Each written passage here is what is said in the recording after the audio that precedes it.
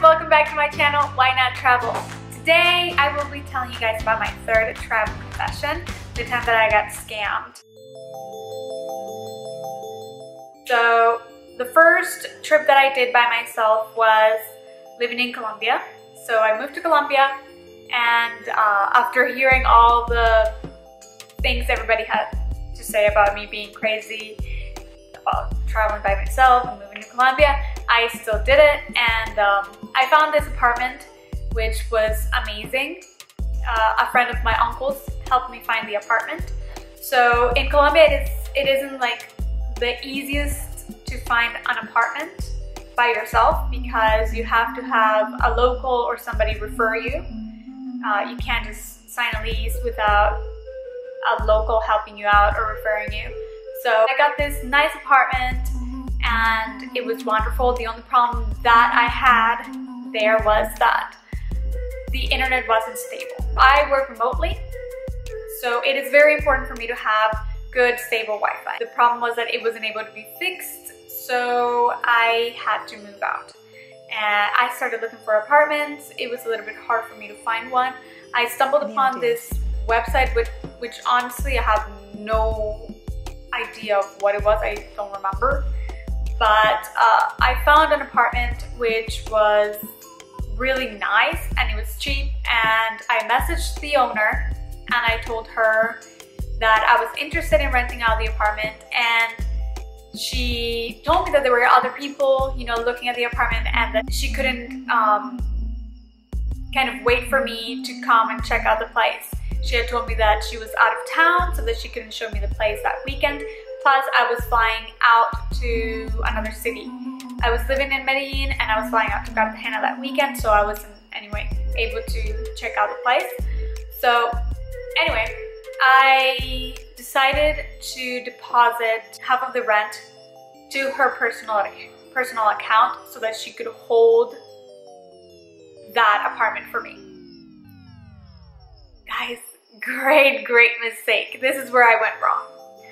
Although this girl who pretended to be Laura, I don't know if that's even her real name, but she had been messaging back and forth with me. She was pretty open about the whole situation. She sent me pictures, she sent me her resume, some references like family and phone numbers of some friends, I don't know. But since I was traveling that weekend, I didn't take the time to actually check her references and decided to just send her half the money so she could hold that apartment for me and not rent it out to anybody else. Huge mistake. So then I went to Cartagena, got back from the weekend, and on that Monday, I started messaging her. I told her that I needed to know what time was convenient for me to move in and all this and that, but I waited all morning and I still had no reply. They use WhatsApp in Colombia, and when you send a message, you get one check, which means your message has been sent. When you get two checks, it means that your message has been sent and it has been received. When you get two checks and they're in blue, it means that the message has been read. Well, the messages I had sent her were just with one check, which meant that she never actually received them. I started sketching out then, but I tried to message her again. I told her that it was urgent, that I needed to work the next day, so it was very important for me to move in. And I still didn't get any reply, so I called her. And that's when I realized that she blocked me. So I got very upset after crying and feeling awful because, you know, I was in a country where I didn't really know anyone and I didn't know what to do. I felt really stupid for sending in money and, you know, getting scammed by somebody that I trusted because I thought that we were best friends. So I felt really bad, and I tried to look for another place, but I didn't know what to do because at this point I wasn't trusting anybody. I didn't want to book anything online, and at the time I didn't really know much about Airbnb. This was about like 2 years ago. So I thankfully messaged a friend that I had made while I was there, and he told me that he was out of town so that I was able to stay in his apartment in the meantime until I found another place.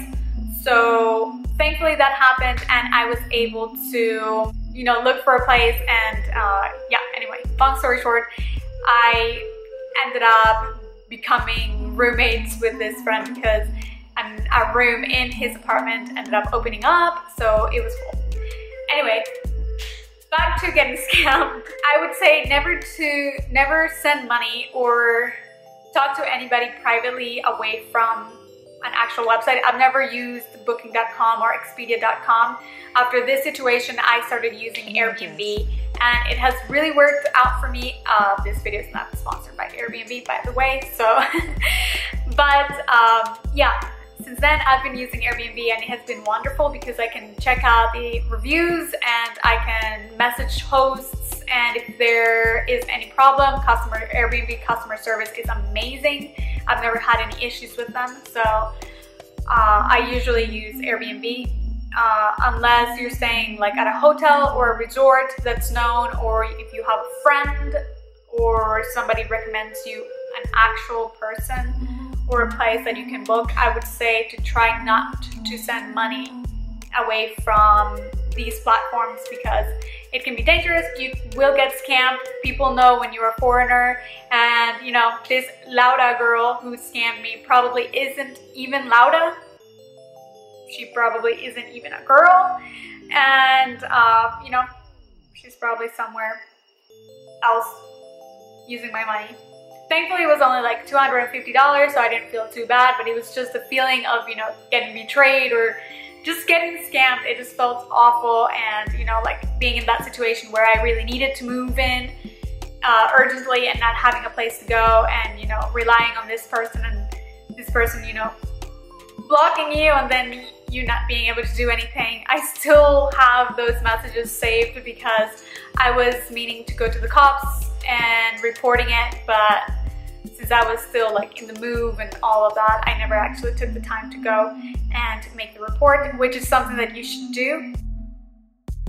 Take some of my advice and just be careful with who you speak. Like I said, people will they will steal information from other people and make fake profiles, and unfortunately that's something that we have to look out for when you're traveling, because people will see that you are a foreigner and they might take advantage. So please like and subscribe, because I will continue posting more videos like this, more confessions. Let me know in the comments what other confessions you would like to hear about. I would love to share these with you, and hopefully you will learn from my own mistakes. But anyway, hopefully you enjoyed this, and I will see you in my next travel confession or my next travel video.